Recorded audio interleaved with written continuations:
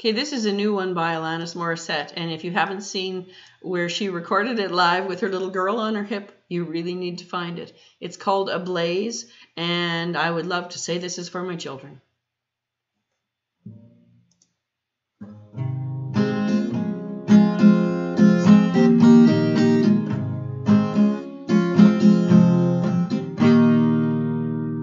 First thing that you'll notice is some separation from each other.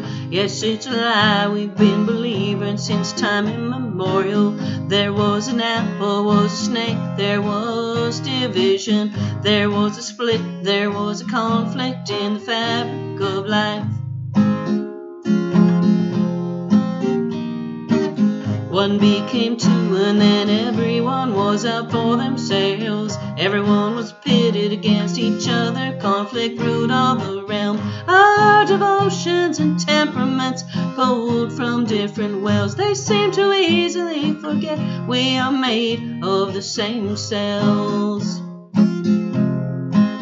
To my boy, all that energy so out, all your hues and your blues in equal measure, your comings and your goings away. My mission is to keep the light in your eyes ablaze. The second thing you'll notice is that often we think that there's not enough. It might feel dark, it might feel lonely, and you wonder why you're here. Be overcome with darkness and a sense of hopelessness, but it won't matter if you keep your core connected to the oneness. To my girl, oh, your innocence and fire when you reach out. I'm here, hell, high water. This nest is never going away. My mission is to keep the light in your eyes ablaze. And this cord is unbreakable. This pilot light is there in your pocket. And this bond beyond unshakable.